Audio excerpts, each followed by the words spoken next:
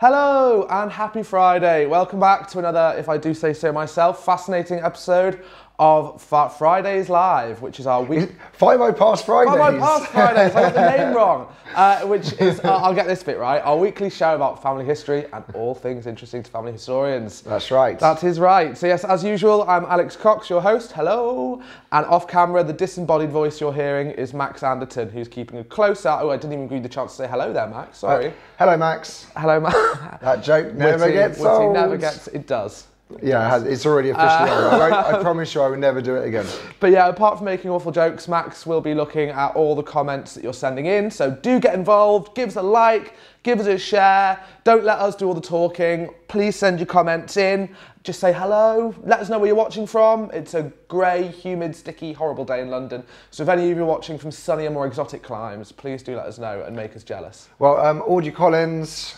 Hello, Hi, Audrey. She missed us last week. She was on holiday. Boo hiss. Where did you go on holiday, Audrey? Tell us. And was the broadband connection not strong enough to watch us still? Yeah, just because you're on holiday doesn't mean you shouldn't tune in and watch us. And then Chris Lang, hi. Hello. Hi, Chris. From a cooler and cloudy Staffordshire. Yeah, might not last. Fingers crossed, the sun will be out soon. Or are you enjoying the break? It's been rather unpleasantly hot recently in England, I think. It has. Without air conditioning in this country, it can get a little bit much. Also, hello to Elizabeth Williams and hello to Lindsay Lee Woods. Hello, one and all, and thank you as always for joining. And I think you've joined us on quite a good week this week. We've got two rather exciting announcements, which I'm very much looking forward to sharing with you. You may have already heard about one of them, but I'll tell you in a second anyway. But before I do that, I wanted to start off by getting you all ready for our question of the week so we can have some fun answers to read out at the end. And our question of the week this week isn't really themed. We just wanted you to share with us some of the common family history mistakes you've made over the years. Things you wish, mistakes you've made that if you feel that you share them with others, it might help them and to avoid these common family history pitfalls. Well, specifically, I wanted silliest ones, actually. Silly are the better. Yeah, the reason being that I posted earlier in the week on Facebook and there were some great responses that came through from that. So that's why I just thought I'd repeat that because some people had some corkers. And I also have a corker, which I'm not sure whether I should share, but I will. I'll share that when we read out some of the ones you've sent in further towards the end of the video. Oh, a silly mistake that you've made. Well, it was quite a big mistake I made, actually. Perfect. Yeah, I'll be sharing that one. Yes. Right, just before you move on, I just want to say hello to Greg, who's watching from, it's gone now, but I think it said Switzerland. Val Tierney is watching from sunny Spain. Julie in Cornwall. And Kenneth Webster, who's given us a big thumbs up. Thank you, Kenneth. Oh, I love it when people are watching in other countries. It feels like we're getting a global audience. Well, it is. It literally is a global audience. Yeah, that's Switzerland, Spain. That's pretty good. So yeah, before I reveal what these exciting announcements are, I just wanted to announce our winner of last week's question of the week, which is Michelle Watson. Congratulations if you're watching, Michelle. If you are watching, Michelle, or if you catch this video later, drop us a private message on Facebook and we will sort out your prize, which is a month of pro access to Findmypast. So if you already have a sub, we'll add an extra month on. If you don't have a sub, we'll give you a month to have an explore. And that is also, I forgot to say, that is also the prize for this week's question of the week. Extra incentive for you to share your family history mistakes. Will we be picking one at random or will we pick our favourite, Max? No, we always have to pick them at random. I think it's too subjective. Too subjective otherwise. But also, for last week's winner, I will be replying to your comments on the video just so you get a notification, because the problem is us being a page and not a person. If we send you a private message, it goes into that spam folder. So yes, I will comment to let you know. And yeah, this week we're just going to pick one at random from the comments. But also I want to get a thumbs up. So if you give us a like, it's a bit shameless to ask that, isn't it? But a like and a comment, and we'll pick at random next week, and someone gets a free 1-month subscription. What a prize. Pro access. Pro access. The best access, which is everything. But anyway, I've spent enough time on admin. So what are these exciting announcements that I teased at? Well, the first one we announced yesterday, and it's generated a lot of excitement. And to say we're excited about this is a massive understatement. We are incredibly excited. Yesterday, we announced that we've entered into a brand new partnership with Living DNA. Yes, we have the provider of the world's most advanced DNA testing kit. So we announced this yesterday. and it's generated a lot of excitement on Twitter. We're really looking forward to working more closely with Living DNA, both being, both of us are British companies. Living DNA are, kind of the industry leaders in DNA testing technology. We are the industry leaders in British and Irish records. So combining the two makes for a really powerful combination, and we're really looking forward to, working up some new and innovative ways to help people bring their DNA test results to life and really connect with their British and Irish ancestors, because that's what this partnership is working towards. We're working towards creating a new DNA experience. I can't give too much away now. More announcements will be coming soon, so watch this space. But yeah, we're working towards creating a new DNA experience which is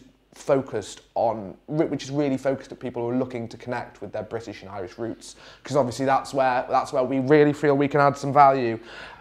Also, if you want some more information on this, I've just posted a link to, there's a web page which is all about it, and 100%, we haven't got a date booked in for it yet, but we will be doing some kind of Facebook Live in the future where we go into all the details, we answer, because the thing is, DNA throws up so many questions. And that's why it's taken us so long to get into this area of the market, because we know that it's a complicated thing and we want to make sure we get it right. So we're here to listen to you. We'll be doing a Facebook Live at some point in the future. We definitely will. Where we can answer all those complicated questions, all the simple questions, any questions you have.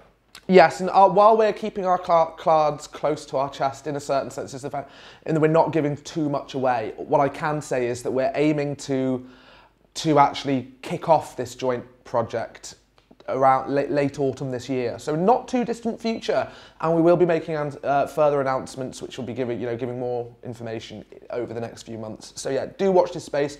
If you want to learn more, please do visit our new joint Living DNA Findmypast page.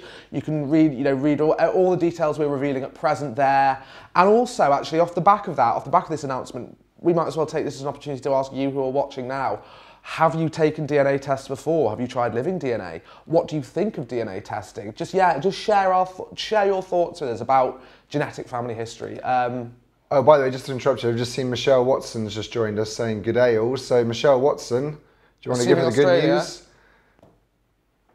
She won the prize. Oh, sorry. I got so excited by talking about our new Living DNA partnership announcement. No, so Michelle, thank you for joining. What you just missed was that you won last week's question of the week. So yes, you are the lucky recipient of 1 month's pro access to Findmypast. So send us a private message, and we will sort that out for you. But yeah, thanks for participating and congratulations. We really hope you enjoy it. So yeah, for those who have just joined, I basically just shared the happy news that we announced yesterday, our new partnership with Living DNA. We're working towards creating a new British and Irish focused DNA experience that we're hoping to launch towards the end of autumn. That's all we're saying for now, but visit the landing page to find out more and let us know what you think. Share your thoughts, because we'd love to hear them. So that was exciting announcement on number 1 out the way. We really are really looking forward to this. I think there's some really exciting, cool stuff coming, so do watch this space.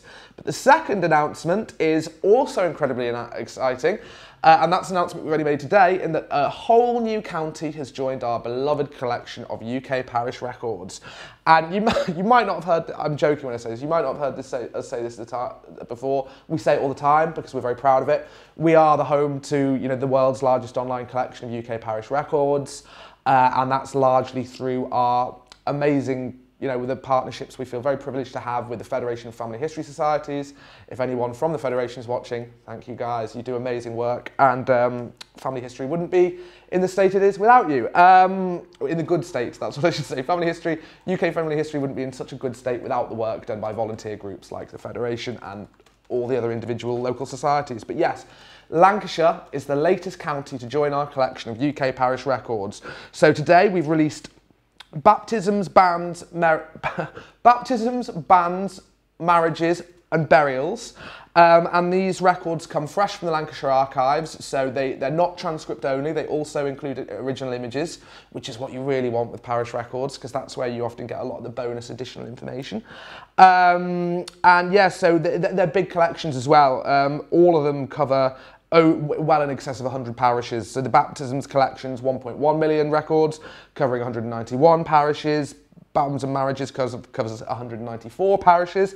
Burials covers 123 parishes. So yeah, we're really excited about that. If you want to learn more about what is available, visit the latest records section of our blog where we list all our weekly releases. But yeah, really pleased to have Lancashire join our family of UK parish records. And Lancashire's a county that borders or is very near other counties that we also have very strong record collections for. So our Cheshire collection, our Yorkshire collection, our Staffordshire collection, our Shropshire collection, they're all very nearby. So that whole region now we've got very good parish coverage for it. So yes, we're very excited about our new Lancashire parish records. I think Pat Allen's joking, but brilliant comment here. Yorkshire woman shudders at more Lancashire records. Yeah, that's the old rivalry, isn't it? Now we have Lancashire and Yorkshire collections. The rivalry is fierce. But yeah, that's all I was going to say on the parish records for now.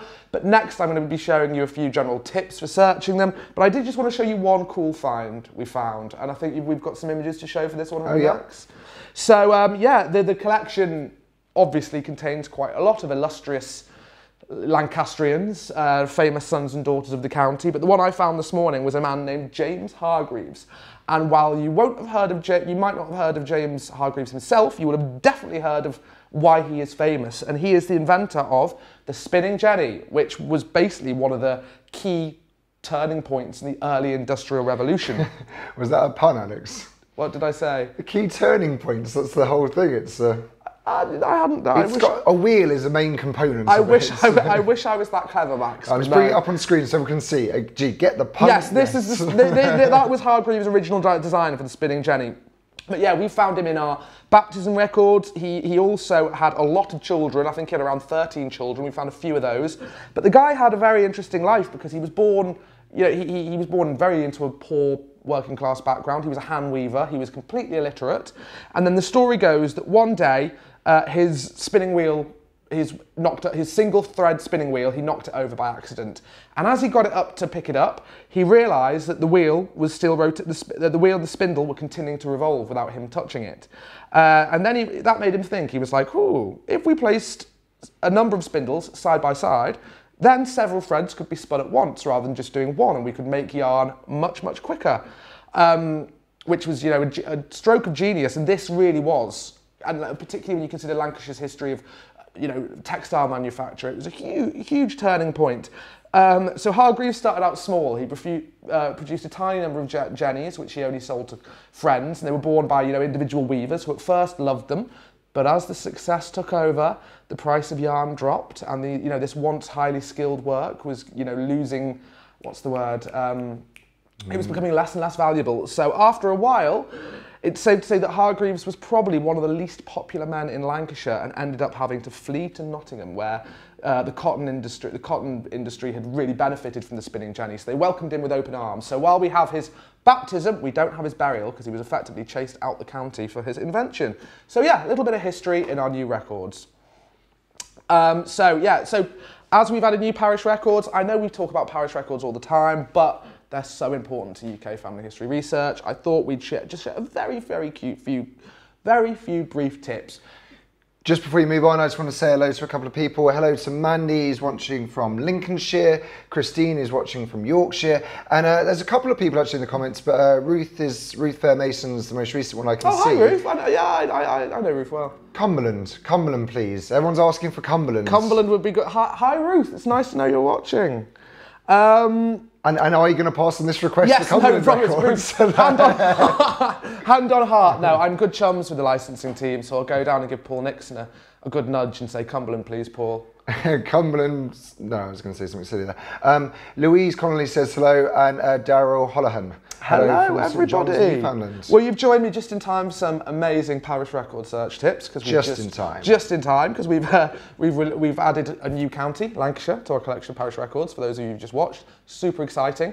So I'm sure you all know what parish records are. They started off when Thomas Cromwell and Henry VIII got rid of the Catholic Church and took control, and made a royal decree that every life event that passed through the Church of England had to be recorded and sent. And they're really the best source of family tree the information you need to keep your family tree going pre-civil registration in 1837.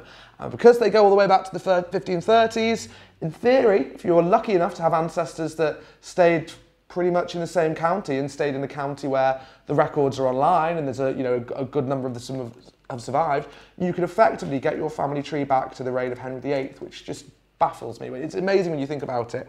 So how do you go about searching them? Well, if you're at the point of searching parish records, you've probably already had a bit of experience with civil registration records, so you probably know some of the basics of how to search BMDs.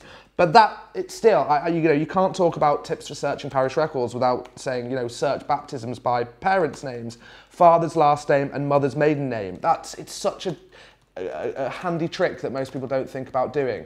And every single parish record search page, the individual parish record search pages, if you access these collections through our A to Z of record search, will have search options to search by parents' names. So if you search by the father's surname and the mother's maiden name, if they have records for their children, you'll get a nice list of all the children born to that marriage. And it's a great way of fleshing out that generation on your family tree. My second tip would be, if you cannot search, if you're not having any job searching, browse.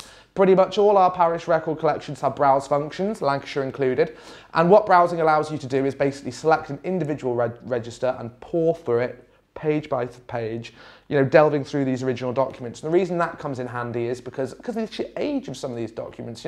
They date back to the mid to early 1500s. So as you can imagine, legibility and how well they've survived, it varies wildly. Some are in appalling condition. Some have been very badly water damaged or nibbled on by rats, or it could just be that the archaic handwriting is incredibly difficult to decipher, and for that reason your ancestor's name might not have been transcribed correctly, or not even transcribed at all.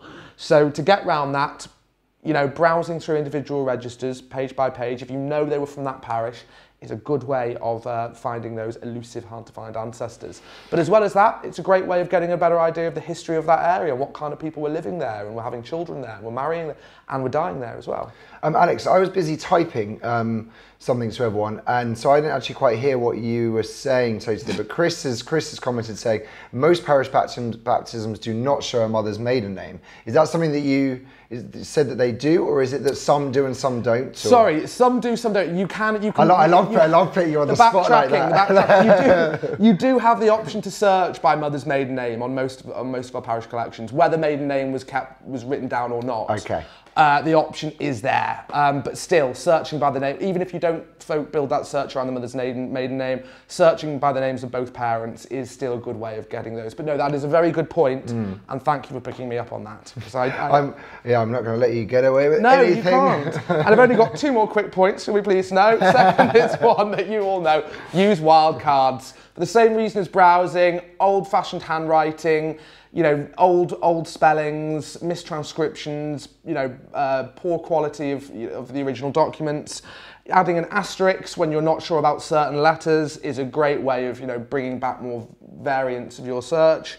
So for example, if you were searching for, you put MI asterisk ADD asterisk, that would bring, which is one I tried earlier, it would bring back a combination of things like Michelle Adams, Michael Adams, Millie Adams, Miss Catherine Adderley. These are all results I got back from doing that. So I was going to say, they all sounded made up after the first No, they're not, I promise you. But no, wildcards are of massive benefit. And I guess that kind of... Oh, the only other thing is, be aware of the shift from the Julian to the Gregorian calendar. Didn't happen until 1752. So any parish records you're viewing before 1752, be aware that the month back then, the year started on the 25th of March. The calendar was quite different.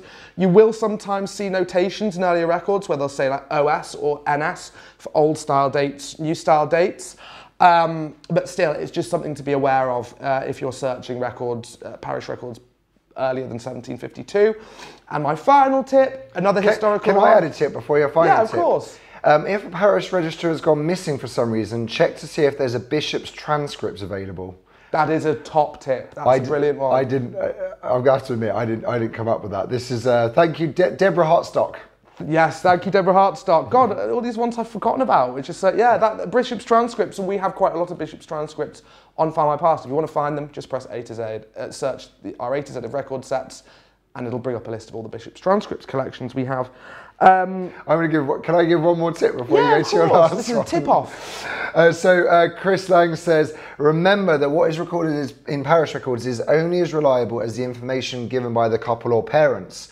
Also, vicars are in the main not local born people and often not familiar with local dialects, therefore lots of spelling variations in names. Oh, that's a really fascinating point, and so true, because they would have been sent off to their various parishes, wouldn't they?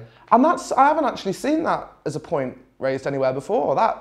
Wow, that's top fact for the day. Was that from Chris? Top tip of the day. Well done, Chris. Thank you, Chris. We need to start having awards, I think, for things like we this. We actually do. I'd never considered that. Wow.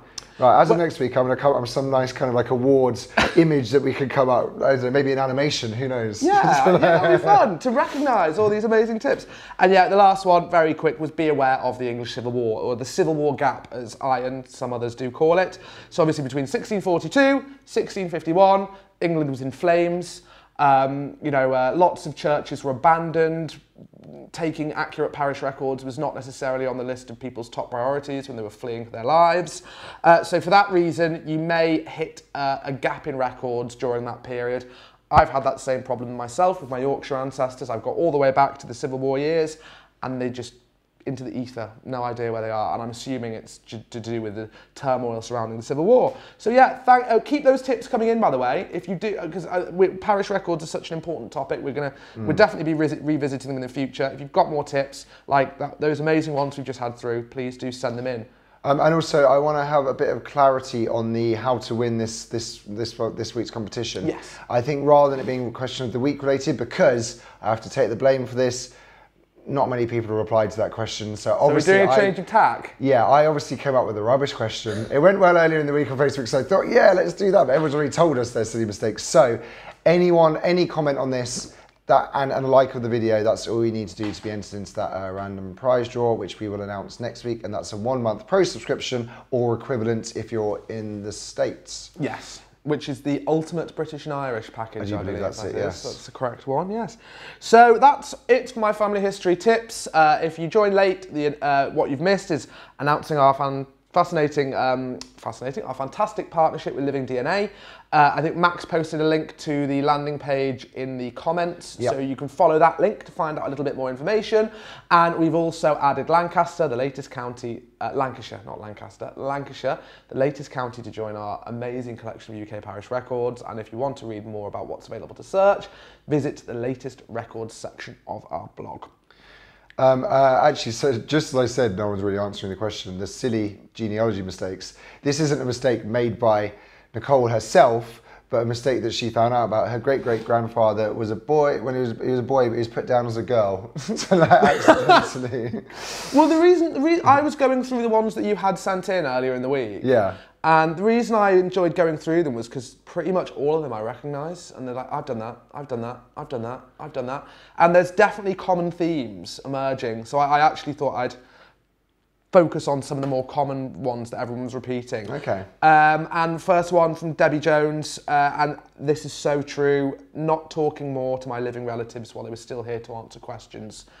Everyone says that, and you know, if you have older relatives, the time is now. Ask them. I mean, I was with 3 of my grandparents died before I had the chance to properly quiz them on our family history and what they knew and what they remembered about people. Whereas I was fortunate enough with my granddad that he lived long enough to see me do this job. And that's when I'd started to get really interested in family history. And it wasn't until I started speaking to other people that everyone was telling to me, if you need to get everything you can out of your grandfather, that I went home and my mum and I sat him in front of a video camera and recorded him talking for about 4 hours. And I'm so glad I did it. It's stuff I can show my kids if and when I have them. And it revealed so much stuff that I didn't know, my mum didn't know, and it opened up loads of other doorways. And I think made us closer. So yeah, if you have living relatives out there, don't put it off. Living relatives who can answer family history questions, don't put it off. Get a video camera or an audio recorder and just talk to them and record it. You will be so glad you did it further down the line. So yeah, there's a couple of comments that came earlier in the video that I've sent over to you. I can just read them out. Well, I've got another one here, which is a census one, which is a very easy one, a very easy mistake to make. So Glenda Eves said, believing the 1861 age of my great-granddad, born in 1835 in Garston, was actually correct, when after about 2 years of further digging, I found he was actually born about 8 years earlier. And again, that goes back to what Chris said. Same with census records and parish, just as with parish. With parish and census, the information is normally only as reliable as the person who submitted it. You do find people fudging their ages a lot in census records, so yeah, don't take it at face value. That's a really good tip. What was the one you wanted to read out, Max? It was just ones that have come in live while we've been on. Back to the DNA, Greg Scowen has said that he's actually taken family tree DNA, ancestry DNA, and 23andMe DNA. Oh, hi Greg, I think we were emailing this morning. And then he's actually come back and said that he's taken advantage of the free upload facility. Now, this is one of the things that's pretty yes, I should have unique mentioned about that. this. I should have mentioned that. Is that if you've had a test elsewhere, you can upload your results for free to our Living DNA page, and you will get the Living DNA analysis and results without paying a penny. Thank you so much, Greg. I would have been kicking myself if we hadn't mentioned that. Thank you, Greg. Thanks very much. Yeah, no, do that. That's our call to action now. If you've already taken a test, upload it for free. You won't regret it. Another one from Richard John Ailcock, who said, not backing up my findings. I had a badly timed power cut years past and it wiped my PC. You know, whether your PC gets lost, you lose your laptop, you know, there's some act of God, there's a fire, flood, it can happen. So I can only echo that. Back stuff up. Keep your findings in, not just in one place. Maybe download it to a USB and keep that somewhere safe. Give it to a family member, or even better, lock it in a safe and bury it. Well, I was going to say even better, which is a bit cheeky. Put it on your Findmypast family tree. Safe place? Well, yeah, it is safe, but you never know. There might be earthquakes in all the locations that our servers are. Why not have it? Dundee is known for earthquakes. Dundee is on a massive fault line, from what I hear. No, do back up your findings there, because if you, particularly for people who've been doing it for so long and they've got trees containing thousands of names, I can only imagine the horror you must feel at realising that all that hard work and information is gone. Should we call it a day, Alex? I think so. Yeah, I think we've had so many great ones through. If people would like to see more of these family history mistakes, go further down our timeline, and there's I think you posted it on Monday or Tuesday, and there's loads in there. So if you want to learn more about those, check that out. And the last thing I was going to say was, because we haven't even mentioned it, Lee Mack's episode of Who Do You Think You Are on Monday was fantastic. It's not too late to pop in the comments what you thought of Lee's episode. I thoroughly really enjoyed it because it focused on World War I research, which is one of my favourite areas. But it was also great for Findmypast records because pretty much everything he used is available on our site. And if you are curious about the resources he used that you can use through us, I wrote a blog post on Monday. Well, it's more of a directory to the records Lee uses, which Max will post to in the comments. I've just done it, one step ahead of you. What, you beat me. Well, thanks everyone for watching. Yeah, thank you so much. I hope you're excited as we are about Lancashire Parish Records and the new Living DNA partnership. And have fantastic weekends. Yeah, bloody weekends. And also watch the space for, we've got some exciting Findmypast Fridays lined up for you in future. Yes, we do. Including, we are listening to your requests. We've had lots of requests for Scottish genealogy related episode. Yes. And we are getting one of our very own in-house experts, and that will be in the next couple of weeks. TBC. Yeah, watch this space. It's going to be good. So, to be confirmed. But it's confirmed that it's happening. The date is TBC. You know. Anyway, right, okay, cool. Cool. Well, bye, everybody. I messed up your slick ending, haven't I? Yeah, just a bit. Okay. Thanks for all your comments. Thanks for everything you've sent in. We hope we see you again next week and have lovely, lovely weekends. Cool, bye. Bye-bye.